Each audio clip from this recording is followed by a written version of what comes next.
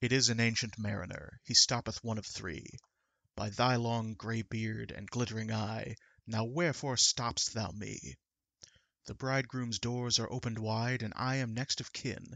The guests are met, the feast is set, mayst hear the merry din.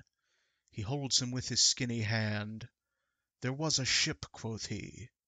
Hold off, unhand me, greybeard loon. Eftsoons his hand dropped he. He holds him with his glittering eye. The wedding guest stood still, and listens like a 3 years' child. The mariner hath his will.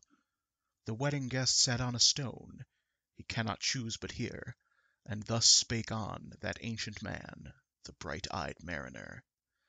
The ship was cheered, the harbour cleared. Merrily did we drop, below the kirk, below the hill, below the lighthouse top.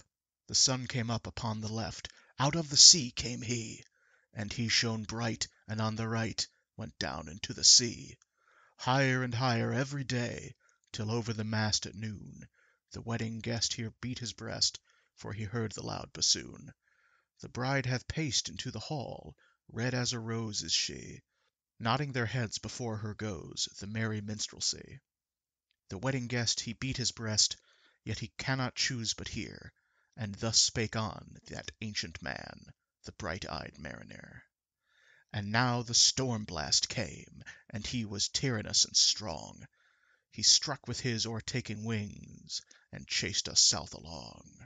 With sloping masts and dripping prow, as who pursued, with yell and blow, still treads the shadow of his foe, and forward bends his head. The ship drove fast, loud roared the blast, and southward aye we fled. And now there came both mist and snow, and it grew wondrous cold, and ice mast high came floating by, as green as emerald. And through the drifts the snowy cliffs did send a dismal sheen, nor shapes of men nor beasts we ken, the ice was all between. The ice was here, the ice was there, the ice was all around. It cracked and growled, it roared and howled, like noises in a swound. At length did cross an albatross, through the fog it came. As if it had been a Christian soul, we hailed it in God's name.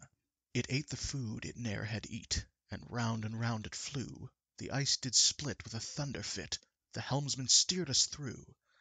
And a good south wind sprung up behind, the albatross did follow, and every day for food or play came to the mariner's hello. In mist or cloud, on mast or shroud, it perched for vespers 9, whiles all the night through fog smoke white glimmered the white moonshine. God save thee, ancient mariner, from the fiends that plague thee thus.